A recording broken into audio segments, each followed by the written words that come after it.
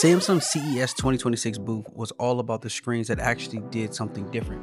First up is the Transparent MicroLED. It looks like a plain piece of glass until you turn it on, and suddenly we have a fireplace, a vinyl record, or whatever vibe you want. It's art that actually elevates your room and it blends into your space when you don't need it.